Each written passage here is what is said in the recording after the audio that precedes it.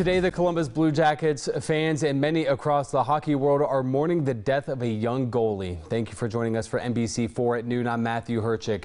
24-year-old Matiss Kivlenieks died last night after suffering a head injury in a July 4th accident. NBC4's Dan Perlman is now live with us with what we're learning about what happened to him. Dan.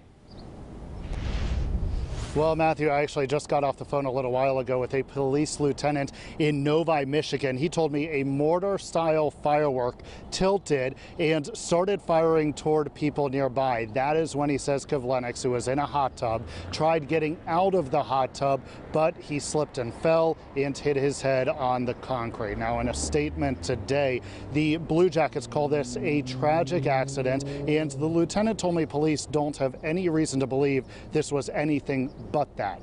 Kivlenieks, or Kivy as he was called by teammates and fans, signed with the Blue Jackets in 2017, and he went 2-2-2 with the team. The Latvia native also played in 85 games with the Cleveland Monsters. Jackets president of hockey operations, John Davidson, issued a statement today. It reads in part, Kivy was an outstanding young man who greeted every day and everyone with a smile, and the impact he had during his 4 years with our organization will not be forgotten.